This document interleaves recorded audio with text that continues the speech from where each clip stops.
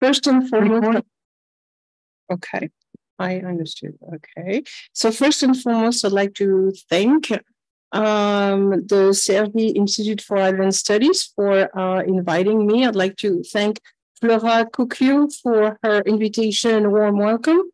And I'd like also to extend my thanks to Francesca Rondina and Jacques Fragoso, as well as Nassim Haider, for making sure that this presentation is going smoothly. So all my thanks. When I was invited to give this guest lecture, I was a bit worried because I checked who are the fellows, and I was wondering, how can I connect with people in fields that are different from mine, and especially with people who are not scholars in the humanities? So I first thought that maybe what would be a way of bridging the gap that is currently between the STEM fields and the humanities, that analogy would be maybe a good point at the intersection between all those fields. Why? Because analogies are still used in, of course, it's used in literature, but it's also used commonly in the standard French and standard English, but as well as in science and especially discursive sciences. So that's why I chose this topic, so that maybe you'll find something in common with plant science in the 18th century. Okay. So, well, maybe I should go back to the first title. So the title of my presentation is Plants as Machines, Beehives or Corals, Analogies in 18th Century Plant Science. And I would say that the guiding principle of this presentation is a question regarding plants and about the fact that whether they are considered individuals or not individuals. And this is the main question: individuality or individuality. This is a neologism of plants. And why is there such a question? Well, if you look at a cat, you can see that there's a head, a tail, and legs, and so forth, hopefully. But if you look at a plant, plants have many ways of propagating without pollinization, fertilization. And I give here a few examples. First would be the garlic bulbils, when you cook. Also the strawberry runners. It's a way of cloning an individual. And those tree suckers that are shoots that grow from the roots of a plant or a tree. And my favorite, the liverwort propagules. I mean, this is very cool. So you can see the liverwort here is preparing ready-made clones in little baskets so that it may multiply, clone itself. Those plants are usually very neglected because they don't have flowers, but I think they are the coolest plants on earth. This is my humble opinion. So basically with plants, you have this issue that a plant can multiply itself without fruits, without seeds, and it can clone itself. And therefore, it's challenging or commonly held notion of individuality. So back now to this main theme. And I'd like to circumscribe a bit better the idea of analogy. So I put a few images here that you may recognize, a few analogies in standard language. So I don't know if some of you can recognize something. Is there anything that you can see that you recognize? And okay, so for instance, the one with the tree, what is it? Yes, a family tree. In itself, the family tree is an analogy. Okay. What else? Do you recognize anything?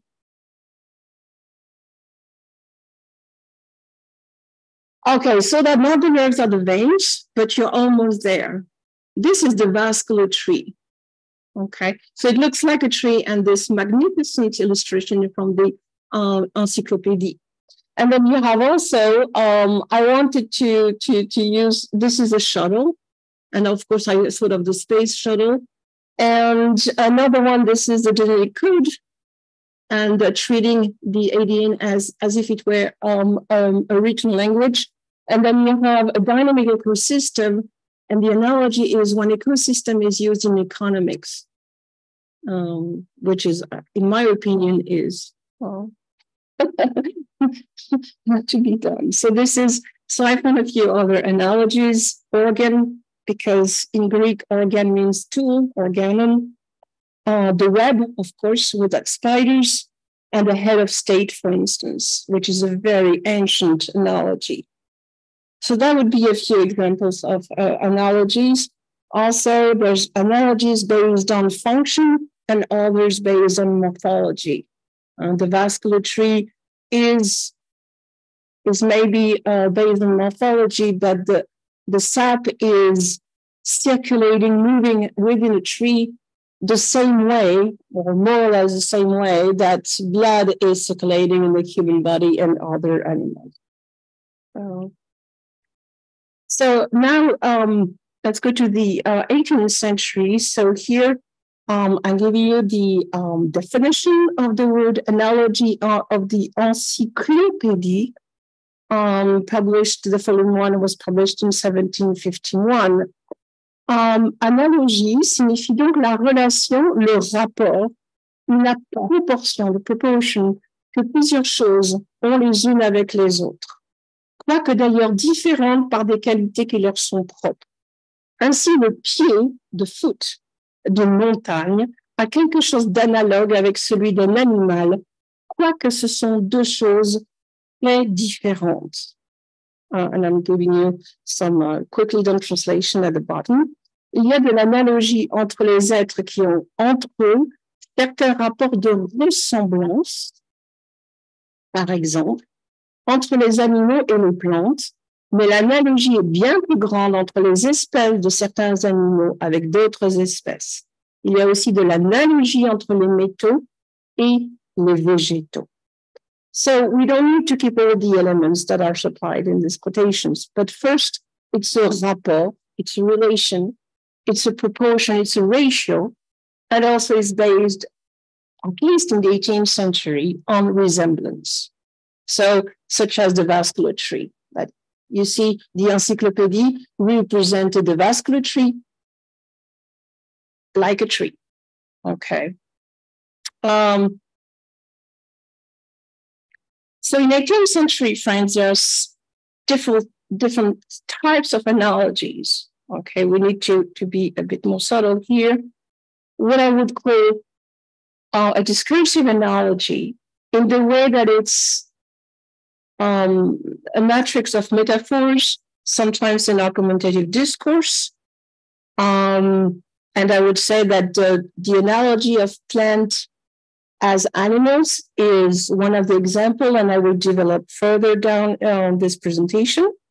The instrumental analogy in a technical sense, and I'd like to give you an example. For instance, the botanist Duhamel du Monceau studied the growth of tree branches in comparison with the growth of bones in the body.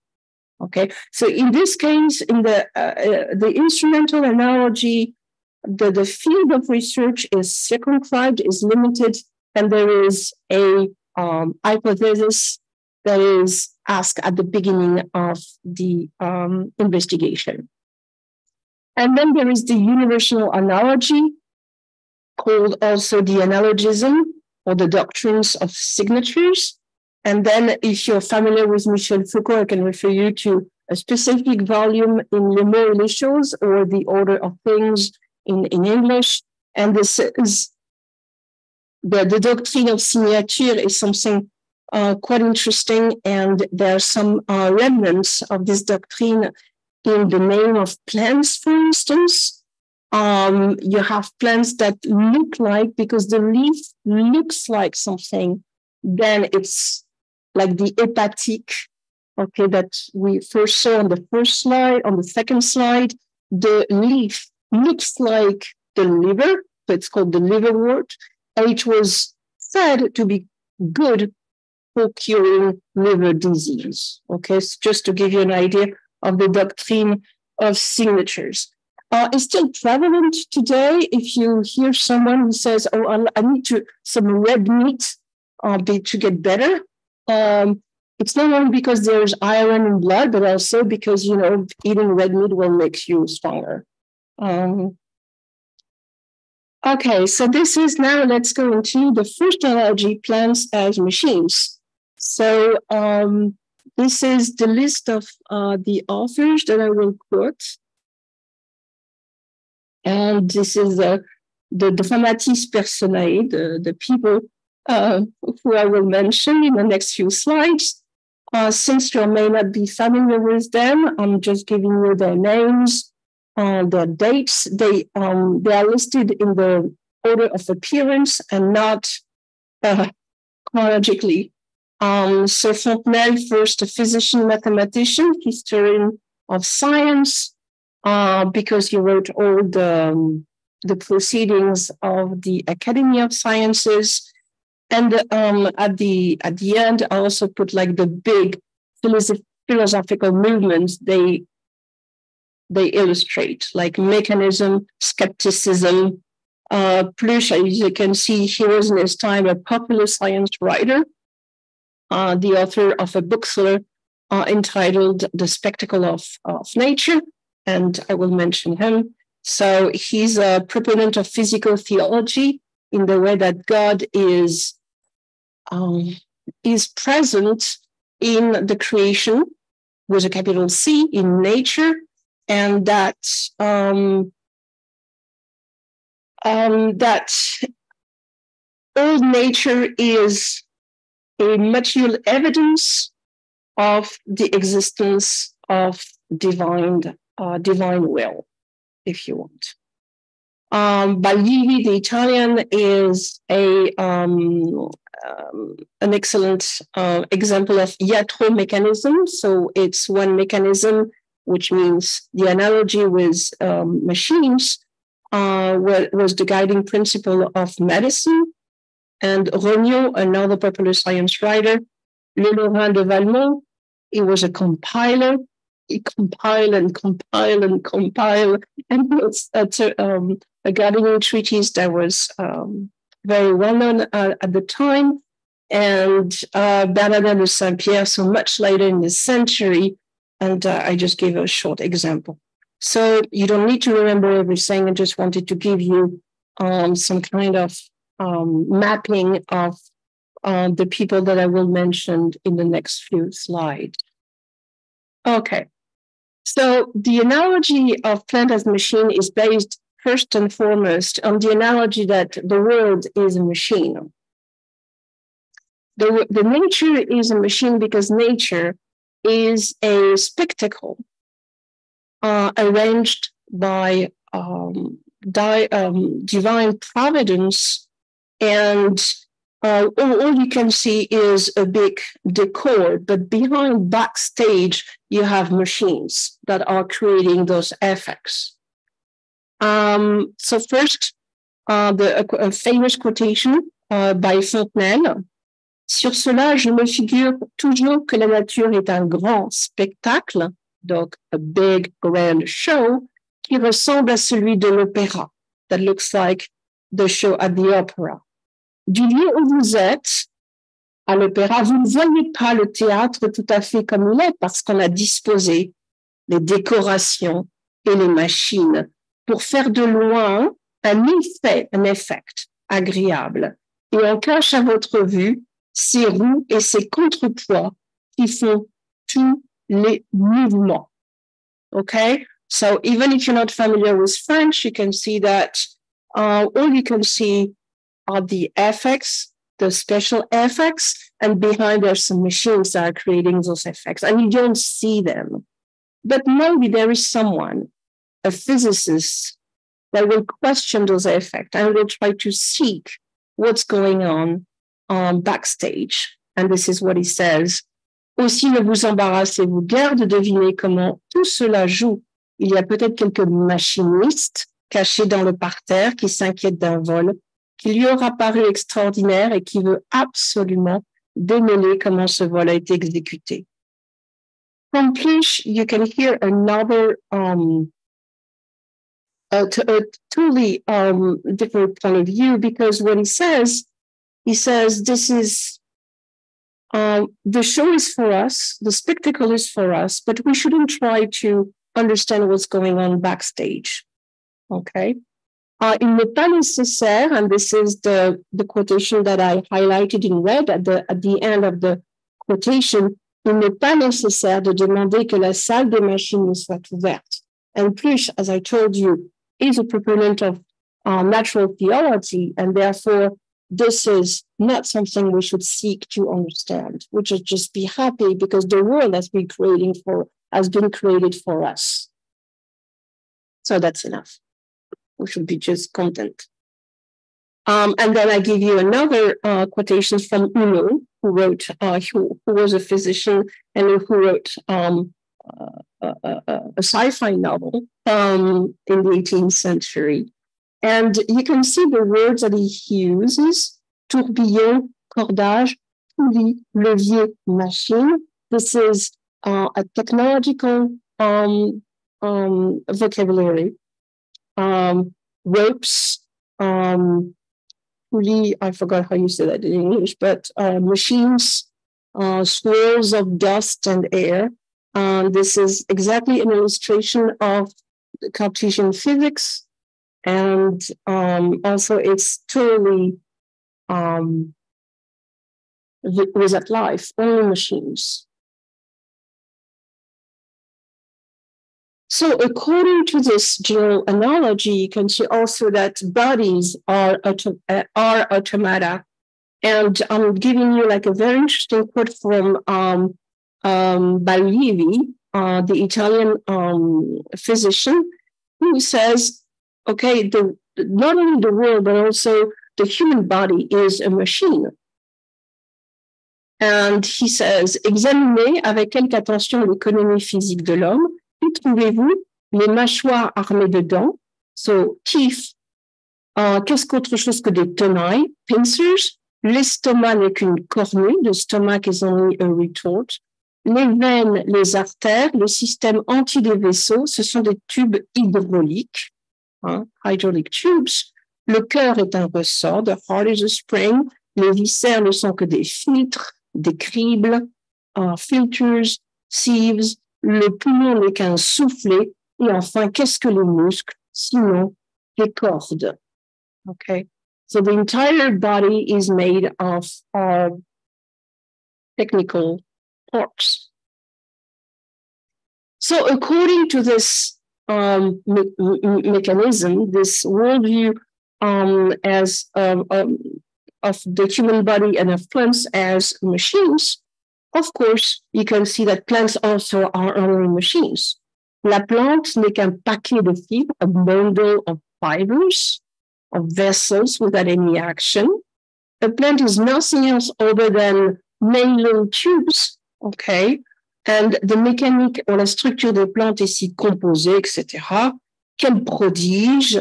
And the character of Uno sees a sap circulating in trees and compares it with petite vis d'Archimède.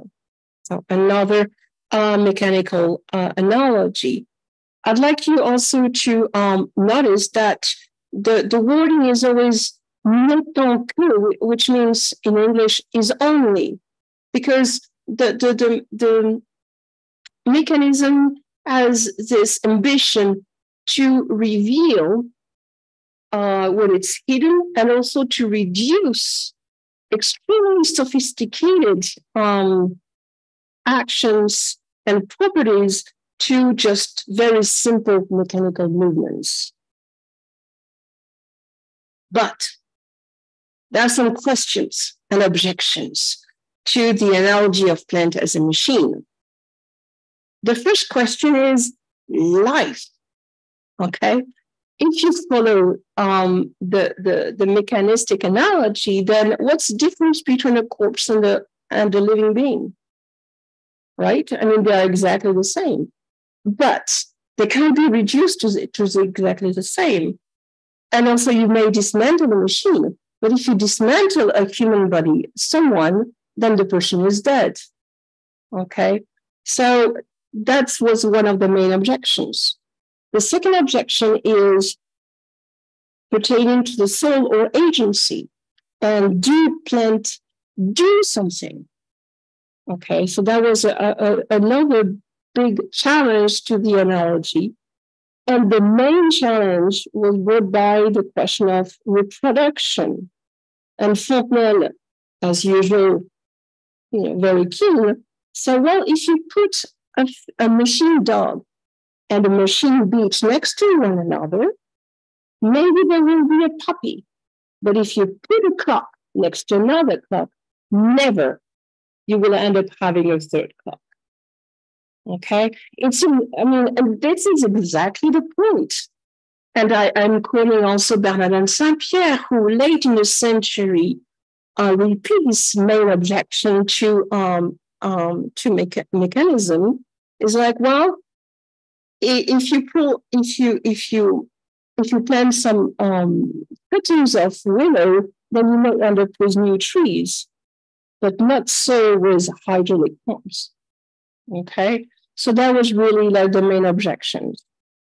So therefore, during the 18th century, and I'm simplifying here for the sake also of this presentation, that doesn't last 12 hours, the analogy of plant as machines was replaced by another very powerful analogy, plant as animals. Okay, in order to include the main objections such as life, agency, and reproduction. So here's the list of sources: the Encyclopédie, again, Pluche, whom we met before, Sébastien Vaillant, the botanist who provided evidence of plant sexual reproduction, Gilles-Augustin Bazin, a physician who studied with Réaumur and who was famous for his study of bees, and again Fontenelle, because he's always asking the right questions. So in the Encyclopédie, you can see that the analogy with animals was now the main idea. Par les observations de Malpighi, du Dr. Grew, de Messieurs René Bradley et d'autres auteurs, il paraît, it seems, like the mechanism of plants is very much alike to that of animals. Les parties des plantes semblent avoir une analogie constante avec les parties des corps animés, animated bodies. Et l'économie végétale paraît formée sur le modèle de l'économie animale. And you can see the prudently phrased definition seems to be, because they are not so sure, but this is the new idea, that plants are not animals, but they are made the same way as animals. Okay, so now you can see how the analogy with animals can also produce many sub-analogies. And I'm quoting Pluche. Okay, so if you look at a plant, where's the stomach? Where is the skin? Where is the heart? Okay, so because if it's a functional analogy, then they should be the same. La racine sert d'estomac à la plante pour digérer la nourriture. L'écorce et la peau, the skin, qui couvre tous les vaisseaux. La tige est le corps de l'animal. Et la sève qui monte de la racine aux branches, puis revient des branches à la racine, ressemble parfaitement au sang qui circule dans le corps des animaux. Well, is it that easy, though? Okay. But I'll go there. So this is a very ancient analogy, but it was reactivated in the 18th century by the discovery of sexual reproduction. Once it was understood that plants would reproduce just as animals, then maybe plants in some ways are animals. And I'm giving you two quotations by Sébastien Vaillant, with many erotic undertones. For the sake of time, I will read only the second one. Mais s'il arrive que sur un même pied de plante, il se rencontre des fleurs qui n'entourent que des organes féminins et d'autres où se trouvent les deux sexes, la tension et le gonflement des organes masculins de celles-ci se fait si subitement que les lobes du bouton, cédant à leur impétuosité, s'écartent çà et là avec une célérité surprenante. Dans cet instant, ces fougueux qui semblent ne chercher qu'à satisfaire leur violent transport ne se sentent plus plutôt libres que faisant brusquement une décharge générale, un tourbillon de poussière qui se répand, porte partout la fécondité. So here it is clear. I hope you understood a bit. I mean that plants' sexuality is not compared but confused with human sexuality. And from the works of Sébastien Vaillant, you have the work of Linnaeus, of course, who based the sexual system on the number of stamens and the number of pistils. I'll give you the key on the left side, the key to the Systema Naturae, first published in 1735. And here you can see the manuscript of Preludia Sponsaliarum Plantarum, which means the prelude to the wedding of plants, written in 1729. But there are some limits to the model of an animal model, because plants have this faculty that animals do not, which is vegetative propagation. This is the propagule that we saw on the second slide of this presentation. And as Bazin declared, les animaux n'ont qu'une seule voie pour produire leurs semblables. Les plantes ont une voie analogue à celle des animaux. Et outre cela, besides, un nombre prodigieux de germes fécondés, toujours prêts à éclore, et répandus dans toute la superficie de leur tronc et de leurs branches. That's why you may multiply plants by cutting, but you may not do the same with animals. And also, a plant has the ability to grow into a complete being from a fragment. And this is key, really. And as we say, Fontenelle, this is mind-blowing, because you cannot really imagine that from the leg of an animal, you may grow a heart, lungs, the entire animal. So the vegetative propagation is actually undermining the validity of the animal analogy. So the third and last analogy, which is now quite common, is plants as communities. And again, I'm giving you the list of sources, and you may notice that now most of the sources here are from the second part of the 18th century, okay?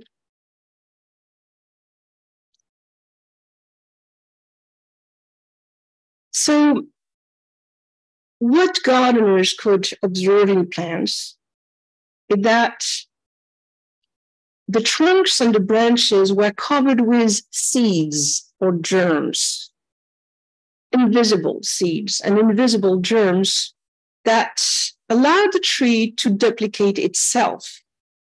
Okay, and this is what Laurent de Valmont says. Tout l'arbre n'est qu'un composé, a compound of seeds et de germes, d'où il n'est pas impossible de faire naître d'autres arbres. So, they had no idea of the meristems, absolutely no idea. So they imagined trees covered with seeds, invisible seeds.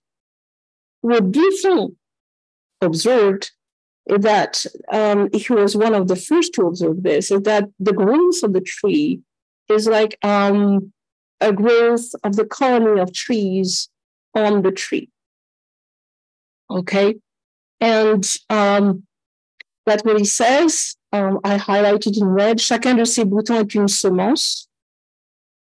all buds are a seed that holds the little tree of each year.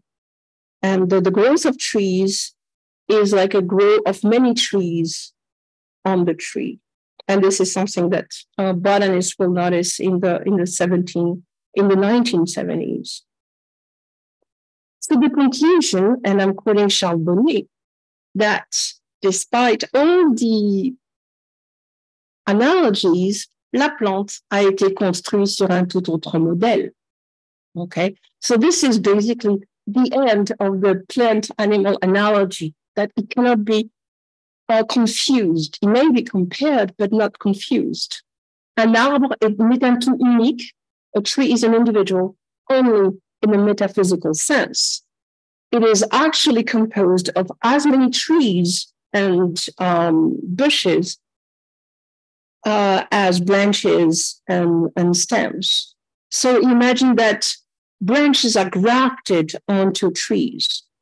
Okay, that's why that is why I'm giving you the image of a cat and a tree. So the end of the animal plant analogy. So next is, let's imagine that trees are like social insects, or plants as bees or beehives. And this is a picture of a swarm of bees. So the next analogies will compare trees to beehives or swarm of bees. Une ruche vivante, so a living beehive. And so Dupont de Nemours is asking the question, a plant, is it a family, a republic, some kind of alive beehive? And the answer is yes. Okay. Here I should have highlighted. Une plante est une confédération d'animaux, tous parents, tous intimement unis. Okay. All working toward the same goal, which is the growth of the whole tree. So you may be a bit surprised to see the shift from the beehive to the republic. Okay, the analogy of the republic is really ancient. So I'm quoting like Aristotle, Virgil, and then in the early modern period you have Constant Langrois, Mandeville, of course, the fables of bees, and Pluche again, and Réaumur and Bazin. Okay, so the assimilation of the beehive as a republic was based on the conception of bees as the ideal citizen within. So that was the Aristotelian idea. So that's why you have this shifting between the beehive and the republic. But for the sake of time, I will go to the next slide. But here you have Valère and Saint-Pierre comparing a willow to a republic or to a beehive. Next, so the analogy will smoothly slide from the beehive to the republic to the polyp or the freshwater hydra. It happens in a very specific context, which means the discovery of the polyp by Réaumur and Tremblay, who published the results of the discovery of the Tremblay in 1744.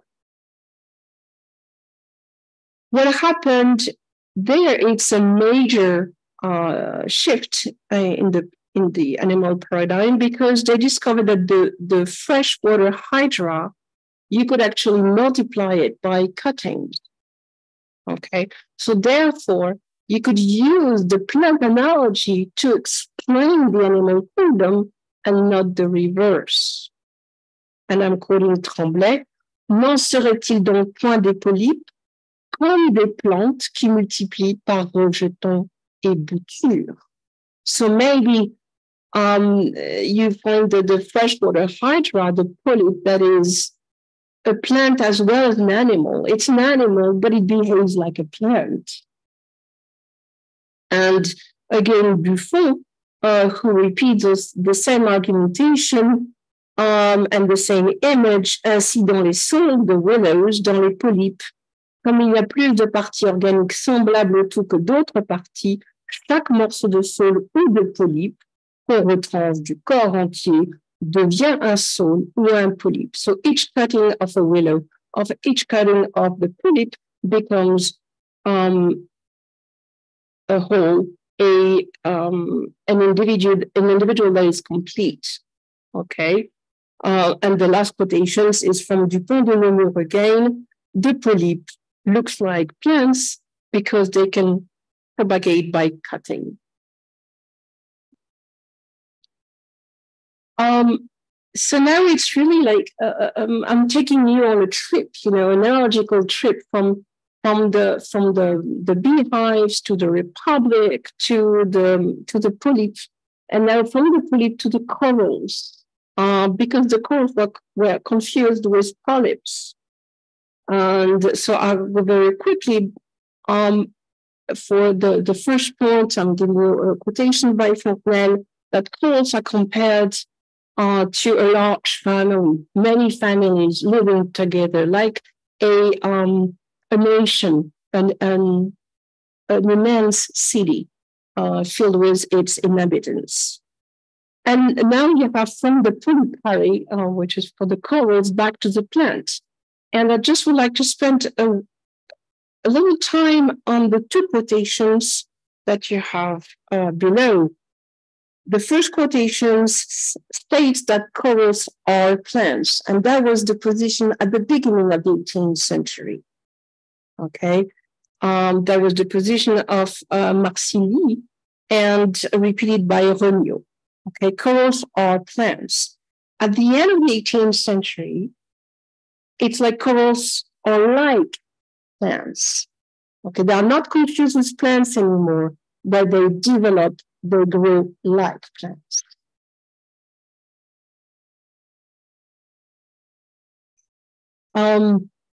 Today, in the 19th century, you'll have many more variations on the plant-corals analogy. And I gave you a few examples. The first one was written by Darwin's grandfather, Erasmus Darwin.